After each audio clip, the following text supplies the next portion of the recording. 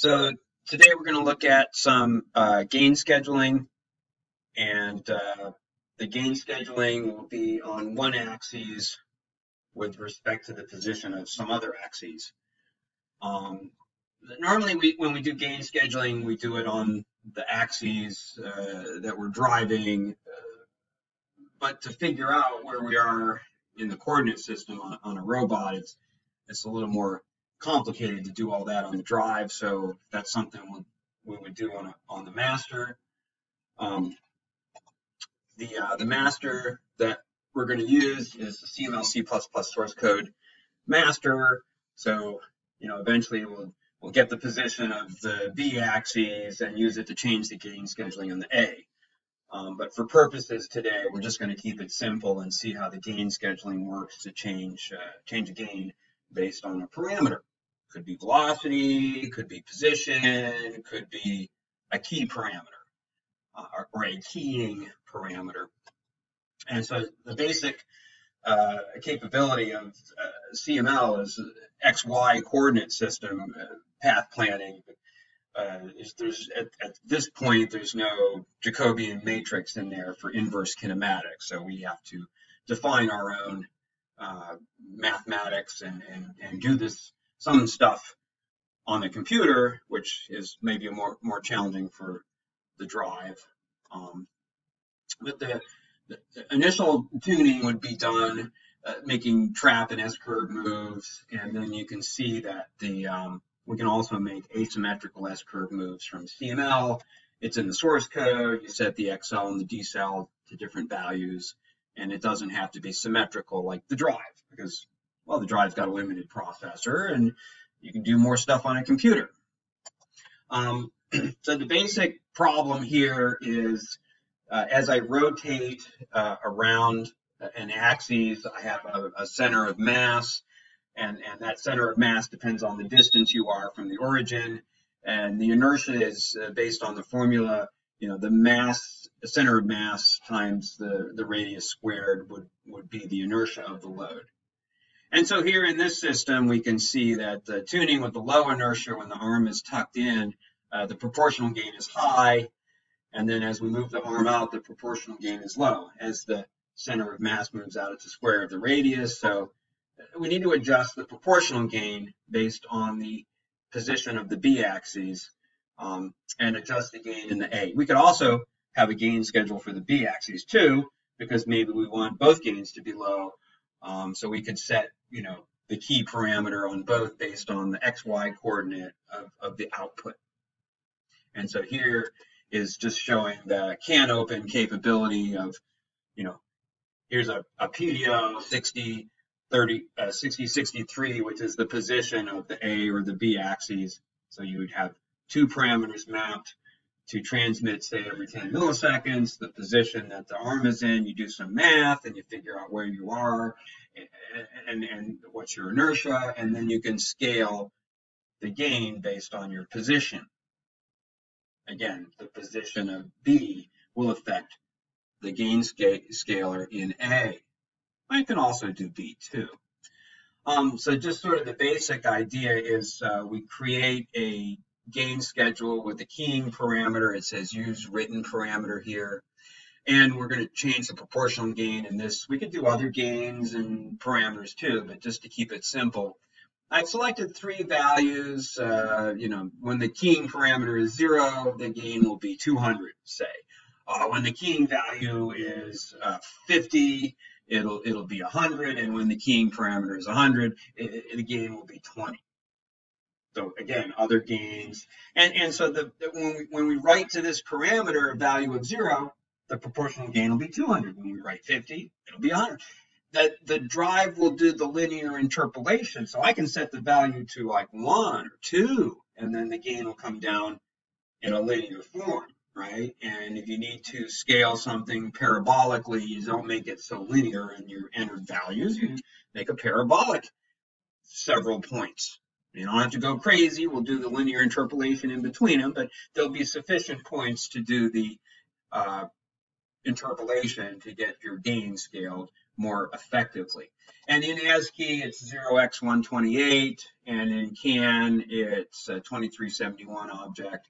And you can see the value is a plus or a minus number. I'm going to use a value from 0 to 100. And so you can just write that into the drive's memory. And again, one parameter would be for the A-axis, the other would be for the B-axis, just like you could get the position of any axes in even a 6-joint robot, right? And then you can figure out the center of mass based on which axes you're trying to affect the gain scale on. So let's take a look at the motor here. It's just rotating back and forth with, I added some inertia. The center of mass is out here somewhere. And it's a little bouncy, you know, with some load inertia attached to the motor shaft inertia. And I'm using a 2-axis drive, which is very beneficial for kind of a robot with 2 joints. So you can do a lot of things in the drive that you don't have to do in the master, or in the master, like CML, you can do the gain scheduling based on the position of the other axes. And this is a Zenith 2-axis. I'm hooked up to an AccelNet 2-axis. So let's take a look at CME, and we can see we're making some moves. And let's open up. You know, we really can't see the bounciness here when we move and settle, but we can measure it. So there's some error. After the move is done, there's still a bounce. So the jerk 4 times per the move, bounce, bounce, bounce, bounce, time to settle. And we're going to try to affect the bounciness of this by adjusting the gain. So here's my trajectory, nice and slow, big load. It's already tuned for current and velocity. And I've got some position loop gain. So my proportional gain is cranked up for no load case. It should be 1,000 for no load. But just to show the effect of the gain schedule, I've over cranked it up. So, and I've detuned the velocity loop to get a bounce in this system. It was hard to get a bounce here, but under amplifier gain schedule, we can see, we can write to the keying parameters, we can disable it. It could be based on the velocity, the actual velocity, the position, the commanded position of this axis. And so this is, I'm doing the A axis. I could have as well done the B axis, and I would have to write to the correct keying parameter. But I'm going to change the proportional gain. We could add other gains like the I term and the D term, and I don't see the feed forward term, but oh, there's gravity, current offset. So, you know, if you're fighting gravity, this system is not affected by gravity because it's rotating on the horizontal plane, not the vertical plane. So the table, I've added some steps here, 3, and then I started entering some values. So 0 would be 2,000, 50 would be 200, 100 would be 20. If I set it to something between 0 and 50, like 2, it would be like some percentage less of that. So from 0 to 100% basically. So let's take a look at the gain schedule is now saved to the flash. I press the save to flash button on there, and if I adjust the keying parameter, if I go to 50, you see the proportional gain changed to 200, and you can see the effect of decreased proportional gain. It's lost some stiffness, but it sure does settle nicely, and it's less bouncy. I could just affect 0 to 50 is 25. I think that's about 1,000. So maybe a little bit less. So yeah, the gains are too high with a load attached. So you really gotta turn the gain down. Try a value of 75 there. Let's do 100 or 110 for PP. And that's more like it. So if the inertia mismatch is like, you know, if it's 1 to 1, you know, 1,000 for PP is good. If it's like 10 times bigger than the motor inertia, maybe 100 for PP. If it's, you know, 100 times bigger, gee, maybe we got 10 for PP, right? And so as the load inertia exceeds the motor inertia, we got to keep dialing that proportional gain down. And again, like the current loop's a kilohertz, the velocity loop, I don't know, 100 hertz, 300 hertz, 500 hertz, whatever you can tune it to for maximum stiffness without buzzing. So we can see how the gain scheduling parameter, keying parameter works.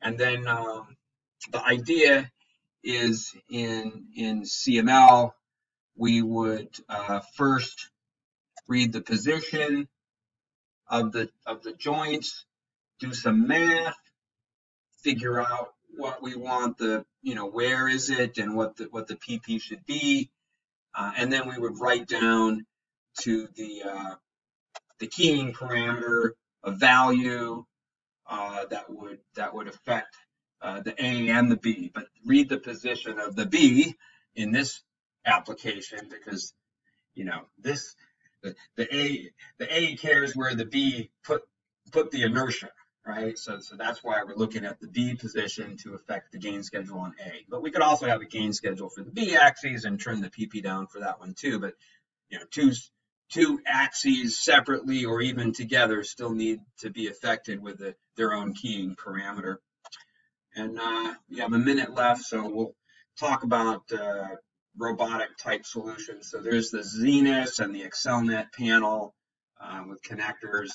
For the OEM that's going to build 1,000, maybe you buy a 2-axis AccelNet module or a 3-axis multi-axis series. So two of these are can be a pair with cross coupling and working together. I suppose a program in the drive could be written, but there's a lot of math associated with locating the position of joints.